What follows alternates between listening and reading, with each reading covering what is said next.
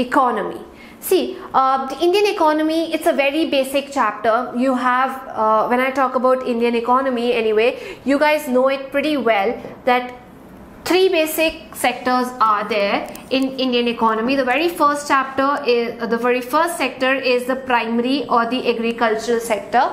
The second sector is known as the manufacturing sector or maybe the industrial sector, and the third sector is the tertiary sector, or maybe you call it as the service sector for that matter. So growth in this sector is only because there has been a tremendous growth over the years in primary and secondary sector, and you need to support the primary and the secondary sector with the services that are being offered by the people who are working in the tertiary sector. So that is the reason that the tertiary sector's contribution into the GDP, that's the gross domestic product, has improved drastically over the years. So let's see and look into the set of questions that we have in this. For example, in what ways can employment be increased in urban areas? So when you have a question like that, you have to give suggestions. So please try to start with an introduction, that is urban employment. For example, when you have been asked to especially about that urban areas, so you have to tell what are the characteristics in this employment. So the main characteristics is that it is an we have both open employment in this case, which is an offshoot of rural unemployment. So you have sort of open employment and educated unemployment. It's like voluntarily people at times sit back at their place, and there is insufficient economic development, there is a defect in the education system, or maybe the industrial growth has not reached up to that level that it can absorb all the people of the country. So there are some remedial measures that you can answer or you can take up when you have to give solution. For example, the very first, now I'm going to address the issues in what ways you can help it. So here are the remedies to the question that they've asked. I've given a good introduction. Please take care that you have to give a very good introduction, and then you have to suggest remedies. For example, don't just write points like this. If you have if you're supposed to give a proper presentation of your answer, talk about education system and then write the point. Talk about decentralization of industries, give this point. So you just frame the pointers, underline the pointers, and then just give away the information related to that pointer.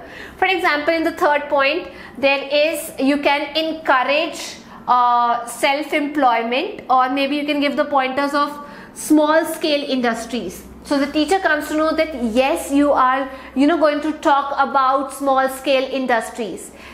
Then you are going to talk about techniques of production. So of course you have another point right here. And finally, provision of work on infrastructure. And the last point is, of course, you have to take care of infrastructure. So these are some of the areas that you are supposed to highlight and address when a question is being asked to increase or suggest have to suggest measures to increase the rate of urban employment. So this is how your answer should look like. Jumping on to the second question, explain how public sector, that is the sector that is owned by the government, controlled by the government, that's public sector. How does the public sector contribute to economic development of the nation? See, economic development, it's on the government that they have to ensure that a huge amount of money is invested in public sector, and the government has to take care for the welfare. It's not working for the profit as much as it's working for the welfare of the people, for economic and social distribution of wealth among the people. So public sector has to undertake all those activities and responsibilities that are not shared by the private sector. Though it provides the service at very reasonable rates, the government has to heavily invest into infrastructures like roadways, railways, bridges, electricity, dams, generating dams, the construction of other stuff like that. But this, though the government has to invest in all those sectors, but this is anyway going to help accelerate the economic development of the nation. So you've addressed this point that yes, public sector undertaking. So please mark it in pointers. For example, the first point in this case can be that public sector undertakes activities which are important for the development of the public in general. And you have to understand that even if the government at times has to take the economic burden on itself to ensure that the people stay employed. And yes, the second point can be it also requires, so this is going to be the first point in this case, this is going to be the first point, this is going to be the second point in this pointer. It provides services at lower rate. The third important point, please ensure that you write the points in bullet. Then you have to talk that all the important infrastructure projects, may it be roadways, railways, bridges, etc., require huge amount of public investment or investment made by the government. But of course, it's going to accelerate the economic development of the nation. So this is going to be the concluding statement, or you can segregate it into another bullet point. Okay guys, so this is a very important question for this exam year. So when you are answering a question that is for 1 mark, ensure stick to the word limit of 15 to 30 words. If you have a question that is asked for 3 marks, please try to stick to the word limit of 80 marks. However, if you have a question that is for 5 marks, please answer it between 100 to 120 words. Try to stick to the word limit. How much ever you know the answer, try to stick to the word limit. The next question is explain the objectives of implementing NREGA 2005. Okay, so you guys know this scheme talks about giving the right to work to the people. 100 days of employment is being provided by the government who are actually willing to work, but because they don't get employment, they are unskilled laborers. So government is going to take it on themselves that if they get registered and if they're not given employment within 14 days, they will be provided with unemployment allowance. So this question is to be divided into 3 sections. The very first section is that yes, it was a scheme implemented by government in 2000 for 2000 districts in India. Second, it came into force, that I have not written, it came into force in February 2006. Third point is going to be it is preferred, or maybe it is referred as, first point this, third point this, second point you guys know it was implemented in February 2006. An additional point, this is also known as right to work because it guarantees 100 days of employment in a year by the government to all those people who are willing to work as unskilled laborers. And however, if the government has failed to provide employment services to people like that, then of course they've been given the unemployment allowance, they've been given that. So it's just another name for right to work, that's NREGA. So that's a very easy question, you guys probably know a lot about it. So let's jump on to the next question, that is explain with suitable example which part of the service sector is not growing in importance. So what happens is there is a large number of services, a large number of options that the service sector actually covers. So there are a large number of workers also that have really managed to earn a good living and perform jobs, because of course they don't have any other alternative options for them available for them. For example, I would say workers who are engaged in services, for example, small shopkeepers, maybe repair shops, maybe transportation activities, the cattle owners. So this is all that informal sector, informal category of the service sector, that yet it provides employment services but does not respect the government norms and is not getting importance, because people anyway are being they're being I would say exploited to an extent that even the government can't interfere, because it comes under that domain of informal category. So you are not registered as a worker, you are not paid according to the wage norms. So this is an important sector, and you guys are automatically, the people are forced to work under those terrible conditions because there's no alternative option for them. So this is that part of service sector that yet service sector has made a great contribution over the years, yet people are still facing issues because their problems have not been addressed. It's like they have been exploited to the next level. So give a good introduction that service sector, yes, covers formal, informal process of working conditions, and it's the informal sector that is, or informal part of service sector, that is facing a lot of criticism, a lot of exploitation, and needs to be addressed well in time. Okay, so let's get started with the next question, that is, you have to study the data given in the table and answer the questions that follow. So you have primary, secondary and tertiary sector. In organized sector, we have primary people in millions, that workers are 2 million. Unorganized is approximately, let's say, 240. I'm going to put it right here. In unorganized sector, it's 240.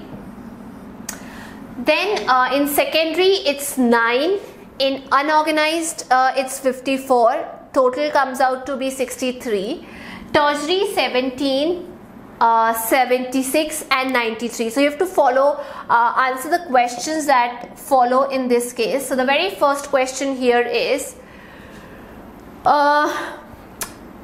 primary sector and especially unorganized sector is providing the most number. So if they ask the question that, I've skipped the question, which sector provides the most employment in this case. So in any case, you can see the unorganized sector, like I'm just gonna speak up the questions for you guys.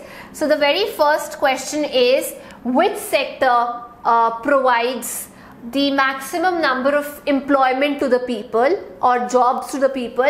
Anyway, you can see the unorganized sector is catering to the most chunk of the people, that's somewhere around 240 million people. The second question is, what is the total number of people working in unorganized sector in all the three sectors? You add people working in unorganized sector, the total is 370 million. And the last question is, has there been any increase in the trend of employment in organized sector? So yes, you can answer this, that the employment of opportunities in organized sector sort of has been expanding, like people have been going from primary to secondary and jumping onto the tertiary sector, but yet it's not at a very good rate or at a very good scale. It still needs improvement, because we have to adjust people from this unorganized sector to this organized sector. So very easy set of 3 questions, just simple answers. And the fourth question is, which is the most important sector out of it? So the tertiary one is the most important organized sector. Of late we've also observed, see, the tertiary sector is going to be the most important sector, that's out of the 3 sector, which over the time is gaining a lot of importance, is especially in its, I would say, organized component. So out of the 3 components in organized section, which sector is getting more importance? Yes, it is the tertiary sector. as the income levels rise, you can also address this issue that as the income level rises, the people start demanding more services, and if they demand more services, that's going to increase the production capacity, and of course the cycle is going to get kick started. Now, tertiary sector is not playing any significant role in development of Indian economy. Do you agree? Gives reasons in support of your answer. So they've asked if tertiary sector is not playing any significant role. I've just told you when I started with the video that tertiary sector has been growing in its importance. So you know, there's a reference year with which you, for example, if we generally compare our height, that this particular year we had this height and this year we've grown up to this level. So similarly, when I talk about the GDP levels of a country, so we compare the GDP with respect to base year. So earlier the base year with which we were comparing our GDP was considered to be 2004-05, but because at that time tertiary sector was not doing that well, of late it has done a tremendous work in its improvement. So that is why we had to change the base year to 2011 and 12 so that we can contribute and accept the contribution made by tertiary sector in raising the bar or the status of Indian economy. So this, I would probably say that we do not agree, because its contribution, you have to support your answer, because its contribution has been steadily increasing over the years as compared to agriculture and manufacturing sector. Service sector has been doing a brilliant job and added to the GDP levels over the span of last decade or 10 years. Okay, so let's start with the next question. The next question is, distinguish between open unemployment and disguised unemployment. So of course you guys know what disguised unemployment is. So unemployment, basically you have to give a definition to unemployment before you start with it. So unemployment is when you are willing to work but you're not getting job, and you're not able to get yourself employed somewhere. So in this case they have asked you to distinguish between. So you have to first talk about the first section of the question, that is open unemployment. Guys, please don't make a mistake of writing all the points together in a paragraph, and that's not going to make any sense. So please segregate and differentiate. For example, it's going to be open employment. Yes, open employment is where the worker is ready to work, but he is unable to find any work. It can be in any of the three sectors, may it be primary, may it be secondary, may it be tertiary. So in this case, is open to get hold of any opportunity, but this sort of employment is so visible that the person has to sit back at their places.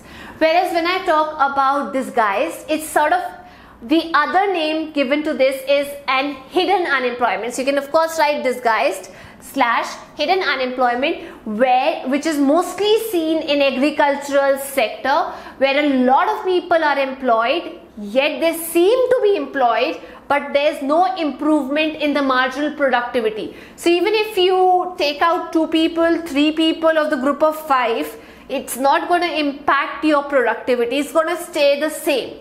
So it's sort of hidden somewhere. It's very opposite to the open unemployment. So it's like also known as surplus workers are engaged in a basic activity, and if they are removed, the production would not get impacted, or it would not suffer anyway.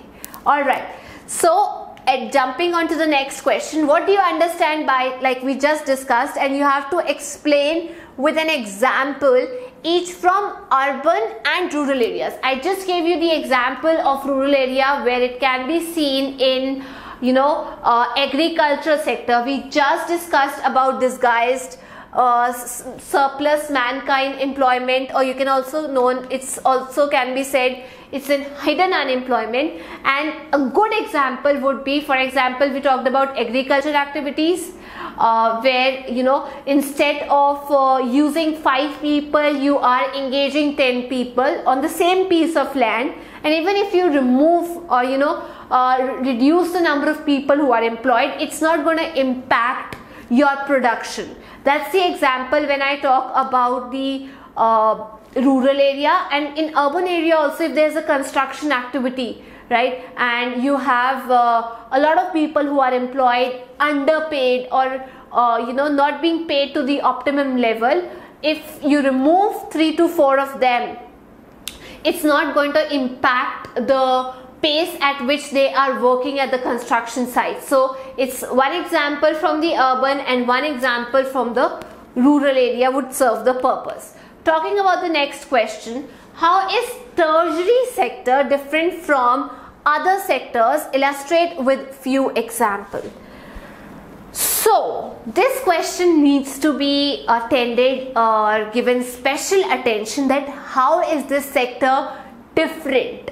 So this sector is different because this is related more with the intangible activities. Like you have some sort of services available, but you can't feel them, you can't touch them, you know that you've been provided that service. It can be like communication, transportation, banking, insurance, health and stuff like that.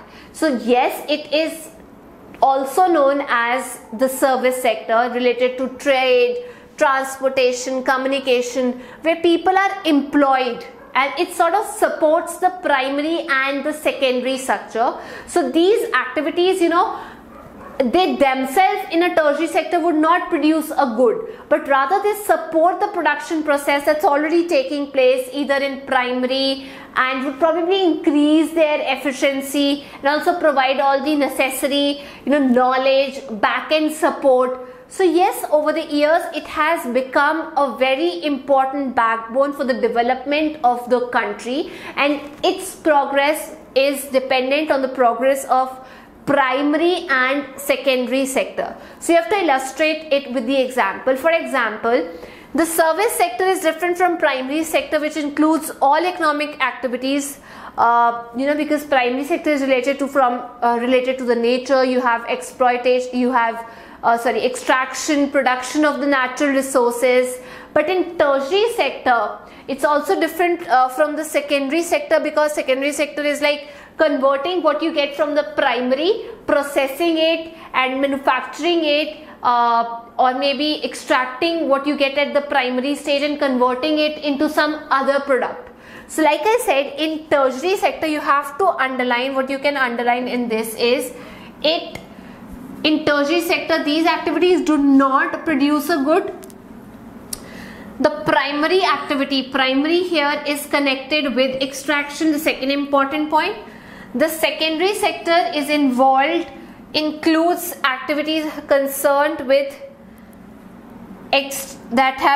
activities that are concerned with processing or manufacturing of goods. So you can underline this important point. So you've clearly, with the help of examples, you've clearly differentiated of the difference between tertiary and secondary sector, tertiary and primary sector, and in this paragraph you've explained what you understand by tertiary sector.